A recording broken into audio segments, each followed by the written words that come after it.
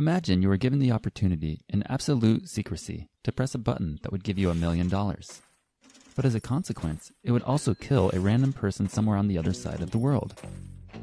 You would never meet this person or witness his or her death, and it would be guaranteed that nobody would ever know what you had done or question the source of your money. Would you do it?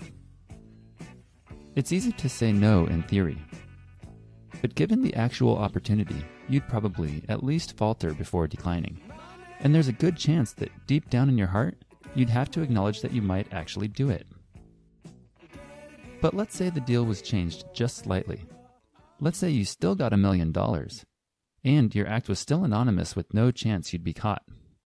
The only difference would be that instead of pushing a button, you would walk into a stranger's house and shoot him between the eyes. Suddenly, this feels like a very different proposition, right? Yet, we all know that the two acts are essentially the same. There's no moral distinction between killing someone with a trigger and killing someone with a button.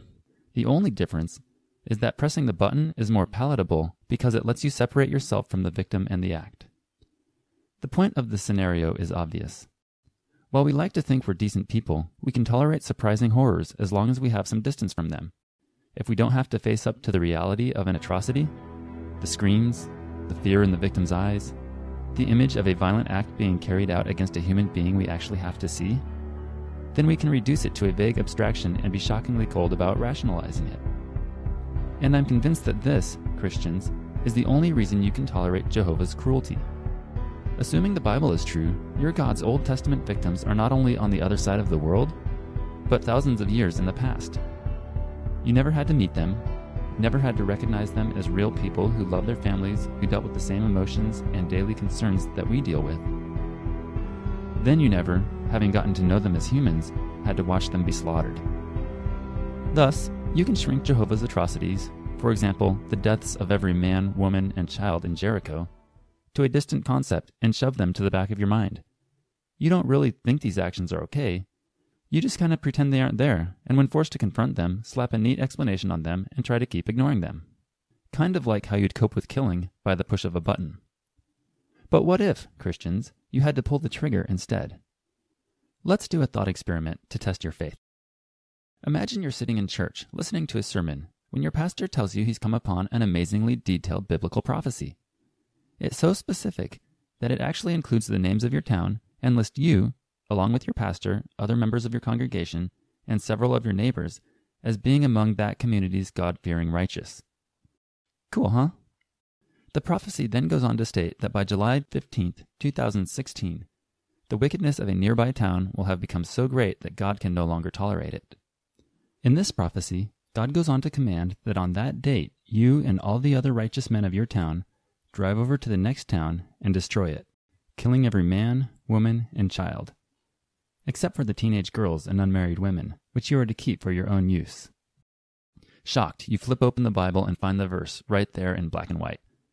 And after church is dismissed, you run out and check other copies of the Bible, other translations. You even, for the sake of putting your mind at ease, dig out an old worn Bible from your youth and find that yes, this prophecy had been there all along. You had just never come across it before in your previous readings. So this command was undoubtedly part of the Bible, and as such, the inerrant Word of God. There would be no question that by following it, you would be obeying God, and by failing to follow it, you would be disobeying Him. If this were the case, then would you, on July 15th of the next year, load up your guns and ammo and join the convoy with all your obedient neighbors? Once you arrived, would you roll down your window and gun down a group of children playing in a park? Would you kick down the door of a house and shoot a man who's trying to shield his family while his wife screams and his children cry? Then put a bullet through his wife's head? Do the same to the baby she dropped on the floor? Would you chase their toddler into the other room and finish him off? And once the community had descended into chaos, would you fall back to help blockade all the roads out of town before moving in to mop up the streets, the public buildings, and finally the hospitals and nursing homes? And if you, over the course of this assault, found a girl hiding behind a desk in a high school classroom, would you drag her kicking and screaming into your car so that you could take her home and make her your wife? And as you did this, would you be able to rationalize your actions on the grounds that the town's wickedness had made it irredeemable, that the slaughter was necessary for the preservation of God's people, Or that God simply knew what he was doing because he was God? Would you even be able to watch this carnage, trusting that it was all okay because God commanded it? Now, I can already hear the objections coming. I'm sure this will come off as a mean-spirited exaggeration. As a Christian, you might say, you don't have to speculate on your response to a made-up command that God never gave you. Fair enough. But this isn't really about anything as trivial as a made-up command. This is about making one of God's actual commands, a command that he issued over and over throughout the Old Testament, vivid and real to you so that you can confront whether you're actually okay with it. If you can't stomach the acts of biblical violence being carried out in a modern context, then you really don't approve of them. You just see them as fairy tales that you don't have to think too hard about. But there's no moral difference between Joshua killing everybody in Jericho 3,500 years ago and you killing everybody in the next suburban American town today. If you want to say that context, the people's wickedness, or God's holiness made it right back then you would have to be willing to step up and act if context, people's wickedness, or God's holiness made it right today.